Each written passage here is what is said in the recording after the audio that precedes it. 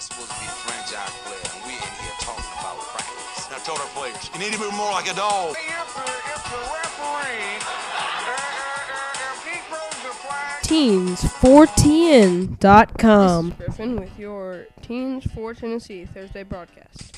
Tonight, the NFL draft is set for 8 p.m. It is not news to all of us that the Colts will draft quarterback Andrew Luck with the first overall pick, and the Washington Redskins will take quarterback Robert Griffin III with the second pick. Vols defensive end Monique Jackson will be in the draft and is projected as late 4th round to early 5th round. The running back Torrin Poole, also in the draft, is projected as 5th or 6th round.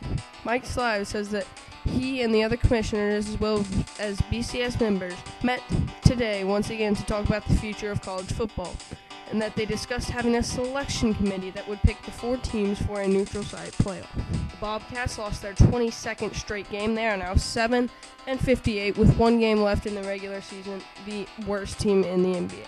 Oklahoma City Thunder player James Harden, who was elbowed by Ron Artest, or Metta World Peace, in Sunday's game, has been cleared to play.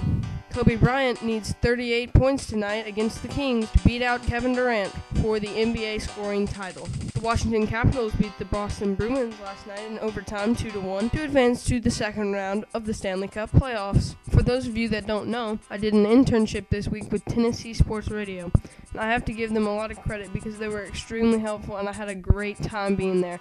And I just want to say thank you to everybody there. I just wanted to say thanks to you guys a lot. You guys are the bomb.com. For more, you can go to teens4tn.com, follow us on Twitter, or like us on Facebook.